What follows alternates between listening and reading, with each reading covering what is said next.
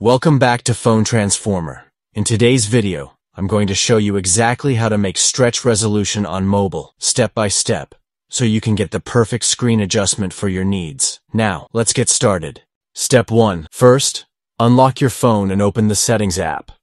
You can find it easily on your home screen or in the app drawer, depending on your device layout.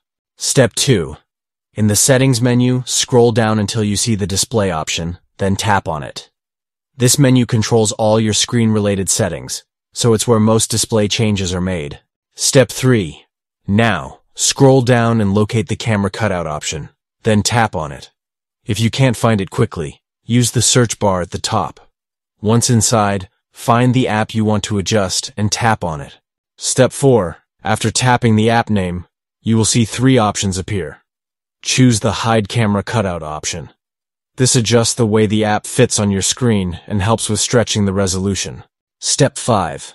Now go back to the main settings menu and open the search option again. Type in Simulate Display with Cutout or Display Cutout and search for it. Make sure developer mode is enabled first, otherwise this feature will not show up. Step 6. Tap on the search result, then tap again to open its menu. Here, you will see various cutout styles. Select the Waterfall cutout option. This setting will automatically stretch the resolution on your mobile, giving you a wider and more immersive display look. And that's it.